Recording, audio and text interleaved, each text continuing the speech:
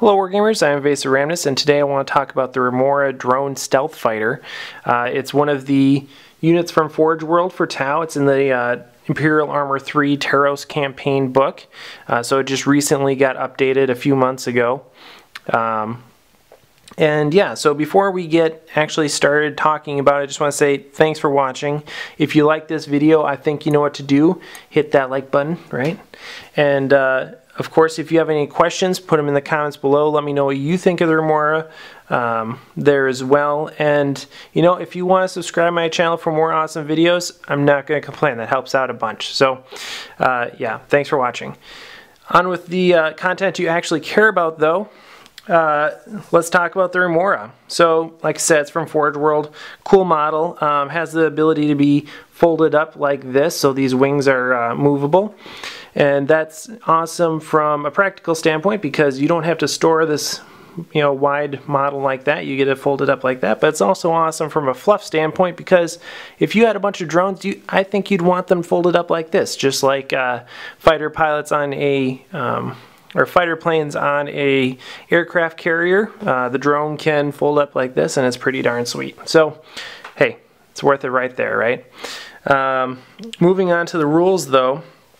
The Remora is Ballistic Skill 3, the only drone in the Tau arsenal that has Ballistic Skill 3, so that's pretty awesome. Then it's a 10-10-10 flyer with 2 hull points, all for 90 points. It gets a black sun filter, networked marker light, so it can use its own marker lights once it hits. 2 seeker missiles, which you can see right down here. Boop.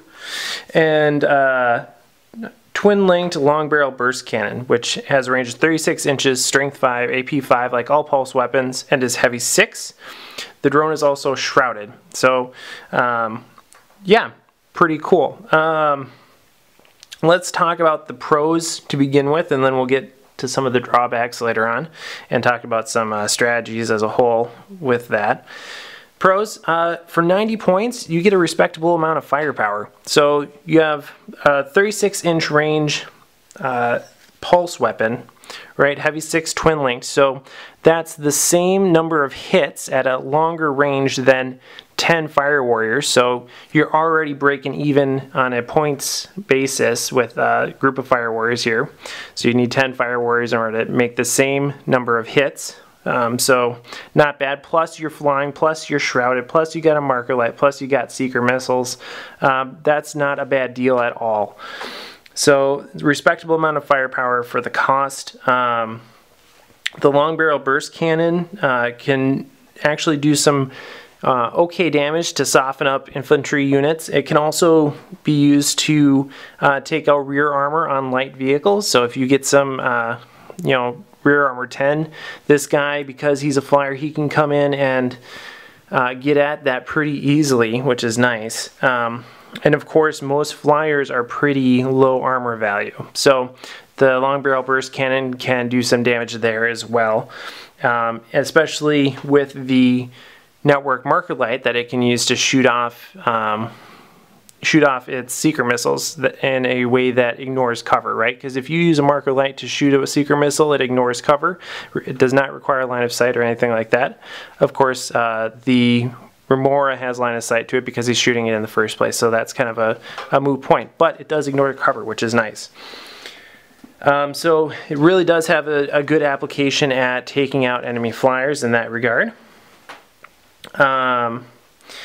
So you could use the marker light for that. You can also use the marker light to boost the ballistic skill of a group of broadsides, particularly if you're taking the fire-based support cadre that has tank hunter and you're shooting it at a flyer, not a flying monstrous creature, but a flying vehicle. That might actually be a better use of the marker light if it's looking like it's going to take some time to take down. In other words, if you don't have any seeker missiles left, use that marker light to boost up some broadsides and take that thing down. It's almost guaranteed that a unit of broadsides should be able to take out a flyer as long as they have at least one marker light or so to help them out. Yeah, so really, Remora is a great asset for anti-air, provided they can stay alive, and that's a big caveat that I'll talk about in a minute here. But one of the biggest assets that the Remora has is that Shrouded. So that means it has a 2-up Jink, right? Because it has a 4-up base from Jinking plus 2 from Shrouded.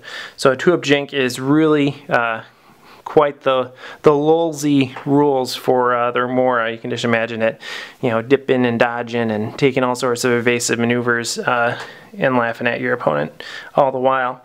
It also means, though, that the Disruption Pod, the you know, the darling of the Tau vehicle array, is useless if you're Jinking, because you can't get it better than a 2-up save, and it also is pretty useless if you're not Jinking, right? Because a 6-up cover save, who cares?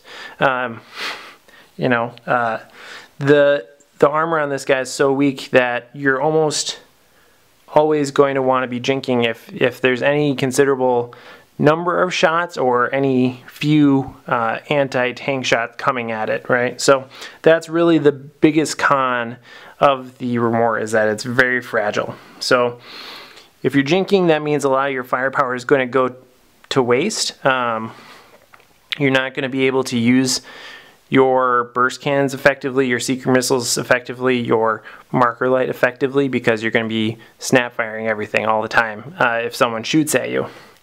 So that kind of is a double-bladed or double-edged sword, right? Because A, you have a unit that's really hard to kill, and people are shooting at it, so that means it's taking fire away from other potentially more valuable units, but it also means that it's not able to necessarily put out a lot of hurt.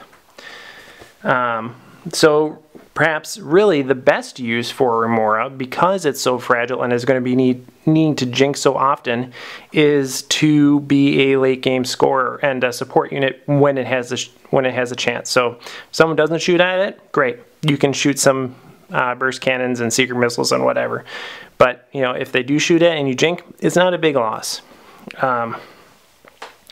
And so perhaps your best bet is to just always Jink and use it to capture objectives at the end of the game, because it can move, you know, really fast. It can get wherever you need it to be, drop into hover mode if necessary, and claim an objective at the end of the game, which is awesome. It also means you can kind of do a flying circus, keep away strategy too, where you keep flying on and off the board to keep him alive, and then just score at the end of the game too. That's a little bit of a cheesy move. You know, you're kind of refusing to play the game, which is can lead to kind of a feel-bad experience, but it's an option. Yeah, so that's kind of the way I view it. I think the Remora is really good at objective scoring and offering support in the cases when it doesn't have to Jink. But I'm not crying when a Remora has to Jink. It's okay. Because again, what I really want for is scoring at the end of the game. That's what matters, right? Is, you know, after the end of the day, after the, you know, turn 5, turn 6, turn 7, all you really care about is how many objectives you have, and the Remora can help you out with that pretty well. You do have an option to upgrade to a fighter ace using the Death from the Skies book, which for this guy is pretty lackluster. On a roll of 1 to 2, you have preferred enemy at the beginning of the game. 3 to 4, you have +1 cover. Again, it's basically the same thing as the Disruption Pod. It can't help you when you Jink, and if you don't Jink, it probably is not going to matter. On a roll of 5 or 6, though, you get the ability to dish out D3 marker lights to every unit within 12 inches, which can be good, but really, how many units do you think that's really going to be? It's not that amazing. However, if you're going to be Jinking anyway, you know, that's fine. But for 50 points, which is the cost of the fighter ace upgrade, not worth it. I think the Remora is good at 90 points, but if you jump up to 140 points, meh, not. I wouldn't sink the points into it. So, all right, overall, what do I think? I think it's a fun, cheap flyer that is decent for support and even better for late game scoring, because it is so difficult to kill if you don't have a opponent with Skyfire, or ignores cover, or ignore cover Skyfire, it's hard to kill. But if they do have ignore cover Skyfire, then you're pretty much hosed. So that's a chance you're taking when you're taking the Remora. Otherwise, yeah, if they do have that, then it's pretty subpar. But you know, if they don't have that, then you're sitting pretty. So you know, I've played a couple games with Remora. I like it. It's fun. It's a cool model. You know, if you're playing with forgeworld, give it a shot. Otherwise, if you just like the model, have fun with that too.